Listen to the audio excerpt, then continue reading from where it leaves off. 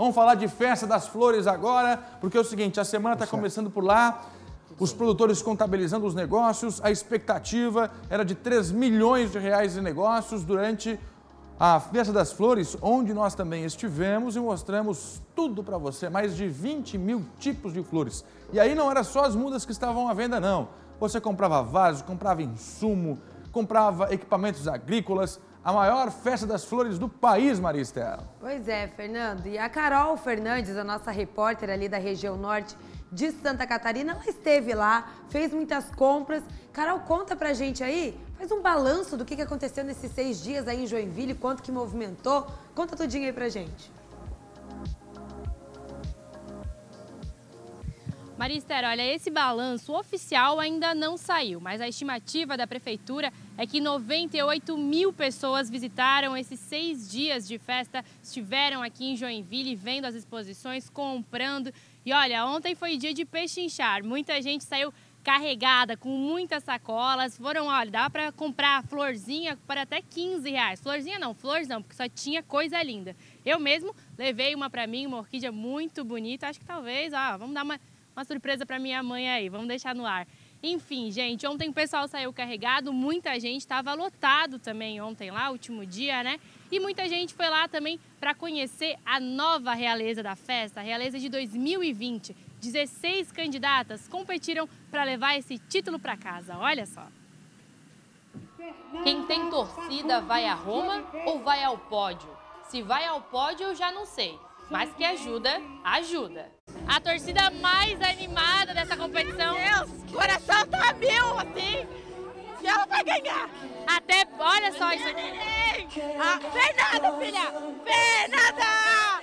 Fernanda! Fernanda!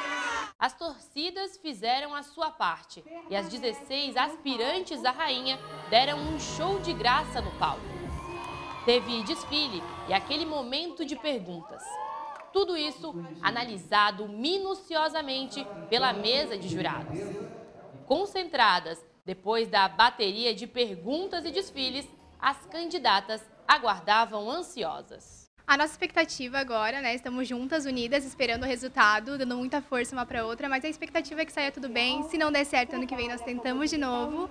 E é isso, se manter firme agora, o pior já passou. Por que se tornar rainha? O que esse concurso é? Por que ele é tão importante para vocês? Eu acho que é importante principalmente para mim, porque eu sou natural de Joinville, então seria uma grande honra estar representando durante um ano Joinville, né? É um orgulho morar aqui, ser natural dessa cidade e poder representar na Festa das Flores nas outras regiões. O momento mais difícil qual foi? O momento mais difícil foi as perguntas, com certeza, que deu uma adrenalina na gente, mas conseguimos responder com muito sucesso. E vale, gente, todo esse investimento, toda essa vontade de ser rainha, vale a pena? Com certeza, é uma felicidade poder estar participando, viver esse momento, é inexplicável, só estando lá em cima para poder sentir isso. A realeza de 2019 se despediu e o resultado chegou. A rainha da 82ª Festa das Flores de Joinville é Siga,